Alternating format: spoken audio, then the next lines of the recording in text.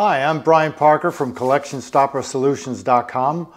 Welcome to Parker's Law Library. Here is another definition of a key term to know for your self-defense collection protection, along with relevant videos and templates to use.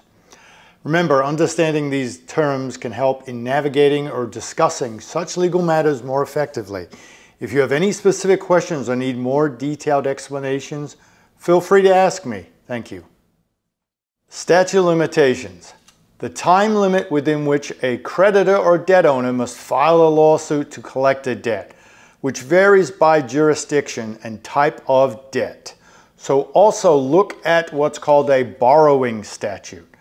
If your state has a borrowing statute, which allows one state to use the statute of limitations of the state where the lawsuit or the injury came from, then you depend upon the borrowing statute if the lawsuit where the debt came from has a less amount of years on the statute of limitations.